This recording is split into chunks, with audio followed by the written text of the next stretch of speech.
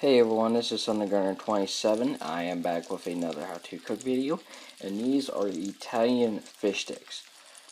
Now, this is really easy. I am pan frying these. These are really good. I like making these because you get a lot out of it once you catch a lot of fish. As you see, the scales are still on, and not the scales, the skin's still on, my bad. And as you see, frying. And it's really simple. A lot of people make it harder than they really think they are. And you'll need breadcrumbs. I'm sorry if this is a mess. I'm busy. I didn't think of doing a video at this time. But flour, egg wash, and that's 3 eggs. And you want to dip the fish parts into here to here, and then into the breadcrumbs.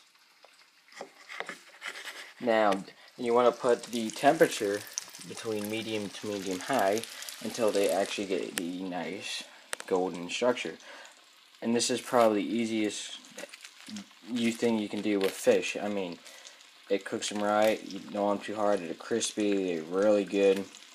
Now, you can add ghost peppers, chili powder, anything you want into these fish sticks. I had ghost peppers, and they were hot. They weren't over strong to overpower the fish, and they were really good. And as you see here, you can measure it out. You want just enough to dip it in. 3 eggs, 4 depending on how much you're making. I'm making a lot, and there's a lot there. Anyway, and what you want to do is when you're making fish sticks, and no, I did not bone these, meaning that their bones are still in there. It's a little frozen. Is you want to cut, dip, fry, plate. And it is the easiest thing you can do in the world. And it feels it's the greatest feeling on the earth that you can know how to make your own food. So I'll see you guys around, and this was how to make Italian breadcrumb fish sticks.